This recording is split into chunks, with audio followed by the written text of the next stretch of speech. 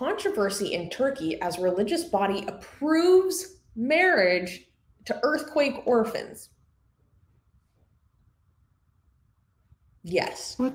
These words should not be in the same sentence, but this is what we're dealing with in 2023. Turkey's religious body, the Directorate of Religious Affairs, also known as Diyanet, faced harsh criticism for issuing a fatwa that allowed adoptive parents to marry their adoptive children.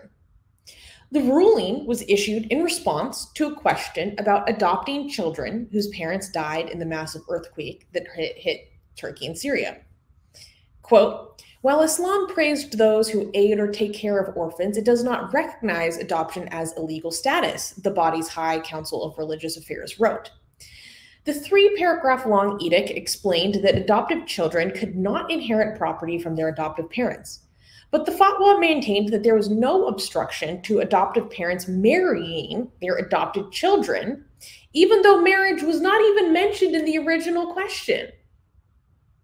Various organizations and individuals criticized the ruling for violating Turkey's civil code and paving the way for, let's just say, mistreatment of children. The Diyanet retracted the fatwa in their second statement and emphasized the importance of respecting the country's laws. Wait, explain this to me. How is this helping? It's not. It's not. Let's be clear. How do they think it's helping? So they were basically, I don't know, because Islamically they are correct. Here's the thing. So it was just like people asking like, hey, can I adopt some of these children that were orphaned in this horrific event that sent like a seventh to a fifth of our country under rubble? Like, could I help some of these kids? And they're basically like, yes, it is seen as a very noble thing to do in our faith. However, like they do not have certain legal rights, which is true. And also you can marry an adoptive child. You have a right to marry an adoptive child, which in Islam, this is actually true.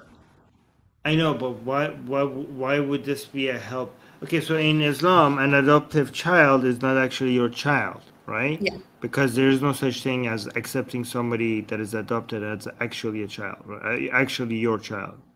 And the story behind that is actually pretty insane for why that is. But so that means that you could marry them. Okay, but here's the question. I have to repeat my question. How is this helping with the Quake thing?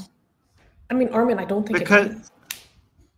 Okay, so I'm trying to understand, though. I'm trying to put my mind on Muslim cap on, okay? Maybe I'm just being stupid. I'm trying to get their perspective.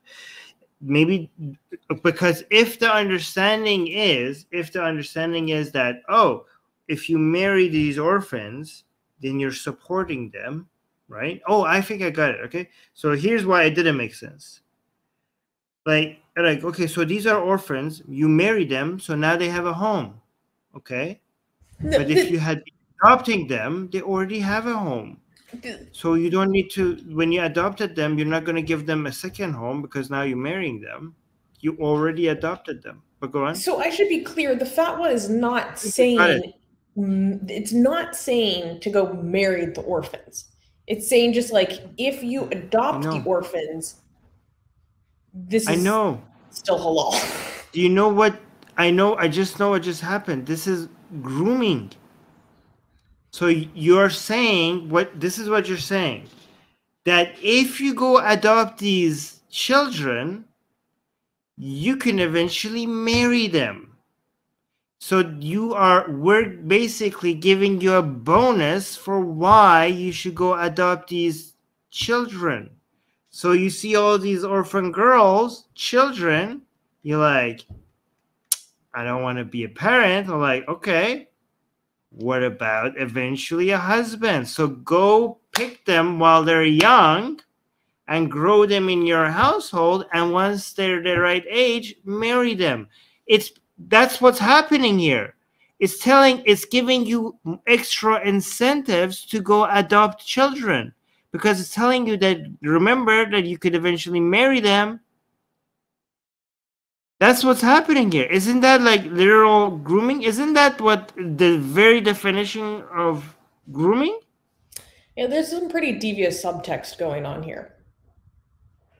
And But am I reading too much into this, or is that not what is being said here? Like, okay, we need these children to be taken care of. Like, okay, well, if you say you could marry your adopted children, well, how is that supporting them? Because when you adopt them, they've already been taken care of. So the only explanation that comes to my mind is that, well, because saying that you could marry them increases your incentives to go adopt them. That's what my understanding is. Am I reading too much into this? I don't interpret it that way, but I see very easily how you got there. Okay. It's completely in bad taste. No matter what. Secular Sakai, this comment. Chris Hansen, why don't you have a seat? Turkish, no, yes, Turkish Republic. Why don't you have a seat? Yes, that's pretty good. Yeah. It's so bad. And but what D is pointing out is that this news did not go over well at all. People were freaking outraged. They were railing against them. And then journalists that were calling out the religious body that put out this fatwa, they actually started getting, the police started making complaints against the journalists that were calling this out. Of course. People were outraged. They were so pissed off. And then in reaction to this severe backlash, this ministry, which receives billions of dollars of public funding, said, issuing a second statement, it accused people of ill will, of distorting what was written. It said, quote, "It is admirable that people want to foster adoptions of the Quake," it said, echoing another ministry. The second statement that said that while Islamic scholars agreed that adopted foster children were not considered kin in Islam, thus reiterating its ruling in softer wording, it underlined that the rules of the country should be respected. Because let's be clear, everything that's intimated in this fatwa is completely illegal under the actual civil law.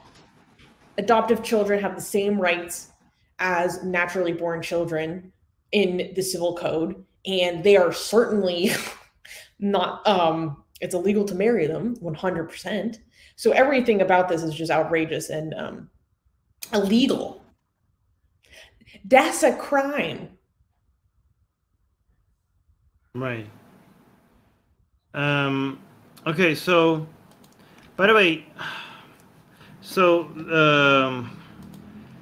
I was saying, but adoption is haram in Islam in the first place.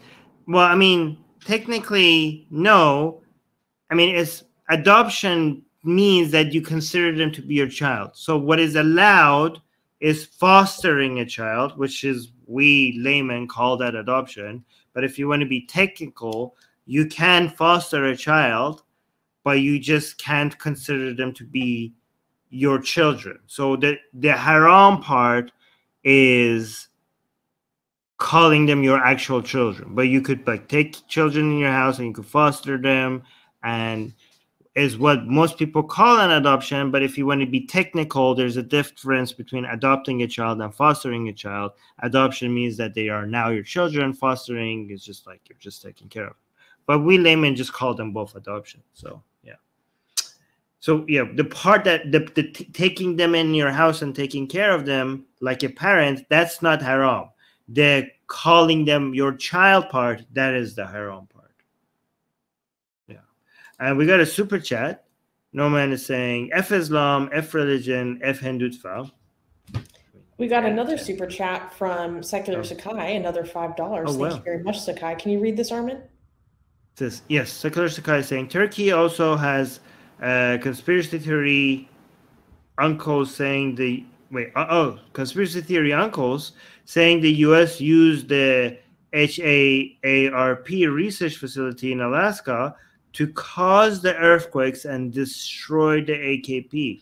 Oh wow, that's amazing. That's a new one. That's I a haven't new heard one. that one before. That's a new one. I have heard of conspiracy theories that you cause earthquakes, but they're all insane. By the way, you can't cause earthquakes, but yeah, amazing. So I don't know what to do with that information, but yeah, that's insane. Oh, GJ is here saying hi. GJ here. I am siding with Armin Navabi here. Islamic doctrine forbids adoption. Yeah. Okay, well, thank you for taking. Look, I didn't disagree with that. This is hilarious No, to me. you were. I don't know. You did not. You were wrong, and I was correct. I know you didn't say anything about this, but my side was the correct one. But go on. How do you think you say this name? Aristotle. Aristotle's, excuse me, Aristotle. Aristotle's is saying he just discovered why adoption is banned in Islam. Unbelievable. I just looked it up. The founder of the religion caused the divorce of his adopted son's marriage, denied his adoption of him, and then married his now formerly adopted son's wife. Wow. Yes.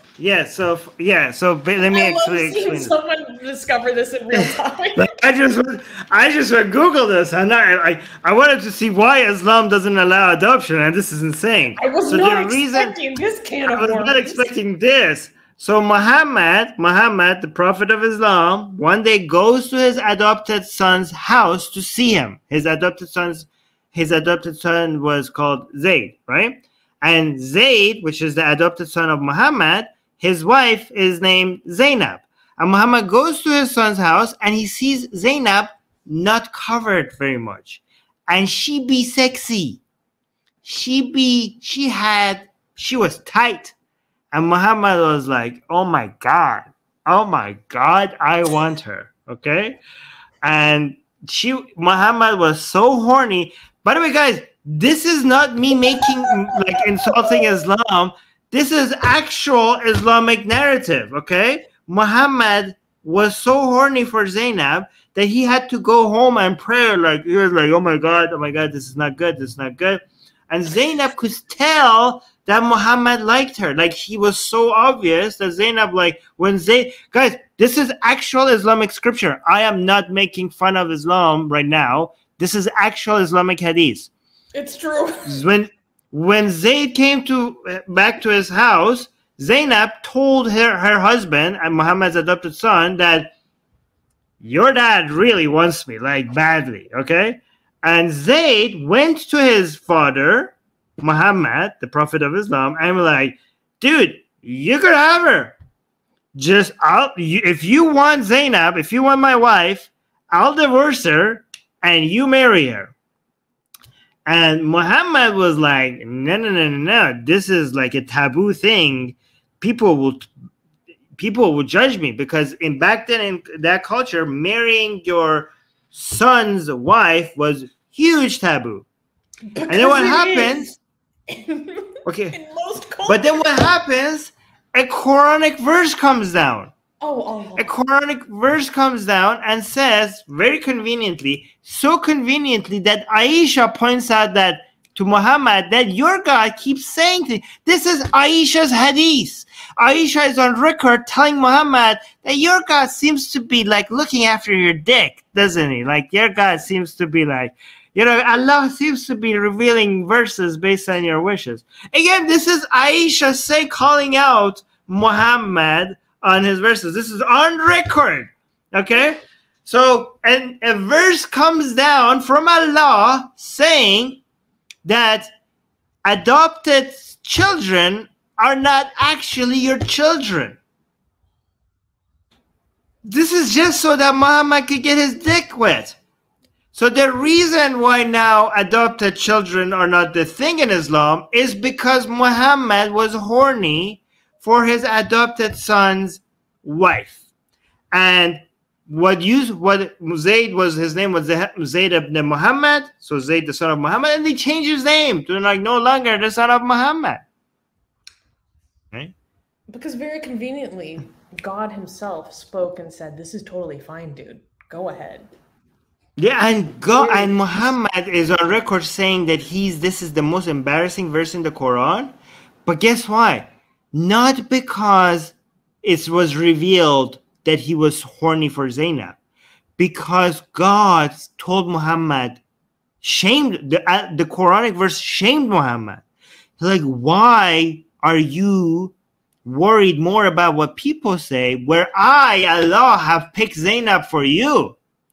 So I have decided, Allah is saying, I have married Zainab to you, and you are fearing people instead of fearing your Allah. So Muhammad is ashamed of this. Muhammad says that if there's one verse in the Quran that he could remove, it would be this verse. But not because he's embarrassed about being horny for Zainab, it's because Allah has revealed to everybody that Muhammad prioritized other people's talking about him over what Allah thinks of him. So by the way, the twisting and manipulation of a very skilled malignant narcissist. It gets worse, actually. It gets worse. And do you want me to get into more detail? It gets very nuanced here. It gets very nuanced here. Do you want me to tell you why this is? What happens when he's with the leather? No. It's not sexual anymore. Oh, what is it? This whole thing, this whole verse, this whole adoption stuff, it's about crushing rebellions and maintaining an empire. Oh.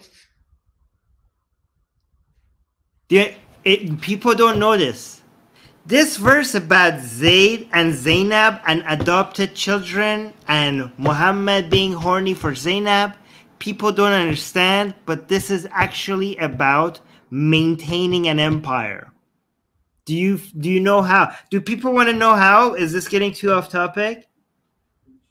So that adoptive sons can't make claims. No. Is because Islam comes from Judaism. And prophethood is inherited in Judaism, is inherited from fathers to sons. So you have to understand, early Islamic history, Islam is not fully formed yet. Islam at that point is not, as Muslims claim, very much similar to what we recognize as Islam is today. Okay? So, Islam is more of a Christian Jewish sect that later during the Abbasid period turns into what we recognize as Islam today. So, this Jewish sect has the tradition of prophethood being inherited. When eventually the Abbasids are building and canonizing Islam, what is the greatest threat to their empire? New prophets. Breaking the seal of the prophet. There was no seal of the prophet. They introduced the seal of the prophet. Oh my God. This is why the very verse in the Quran that says that your adopted children are not actually your children, the next line is Muhammad is the seal of the prophets. So what does Zayd not being the son of Muhammad have anything to do with Muhammad being the final prophet? Because it wants to make clear that Muhammad has no sons. And it ends with Muhammad, because the whole inheritance thing of going from one prophet to another ends with Muhammad, because Muhammad has no sons. And they make sure in the stories of Zayd, they kill him in a battle before Muhammad dies. So the narrative goes.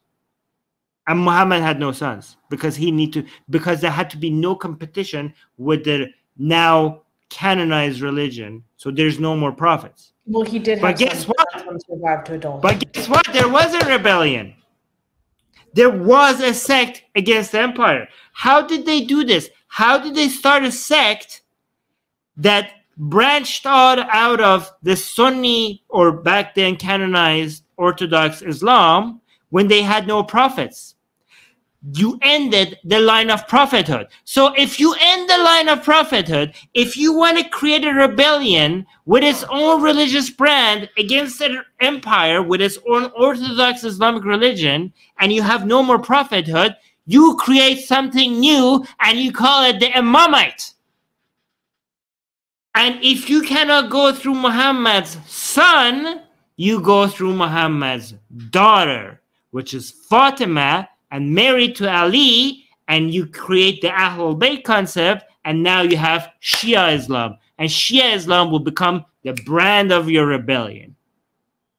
This is why Fatima becomes such a significant thing in the rebellion against this. Yeah. And this is all comes from this story of Zayd and Zainab has a political purpose. Anyways. I love that deep dive. That was good. Yes. Very good. Yes. Yes.